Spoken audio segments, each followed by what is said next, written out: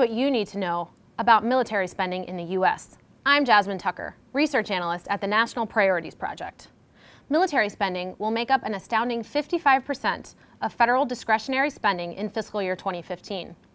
Discretionary spending is the part of the federal budget that Congress allocates each year during the budgeting process. In fiscal year 2015, the federal government will spend roughly $550 billion on the military, and that doesn't even include war funding. For comparison, that's larger than the size of the entire economy of Sweden. Here's the quick and dirty of how that spending breaks down. $496 billion is for the Department of Defense base budget, while around $25 billion is for nuclear weapons and other related programs.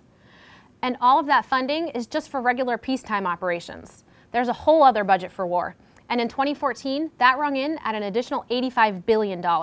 In fact, since the beginning of U.S. operations in Iraq and Afghanistan, this country has spent $1.6 trillion on war.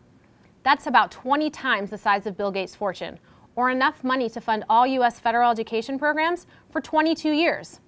Want to do more thinking about U.S. military spending? Check out MPP's interactive Cost of National Security Counters at nationalpriorities.org.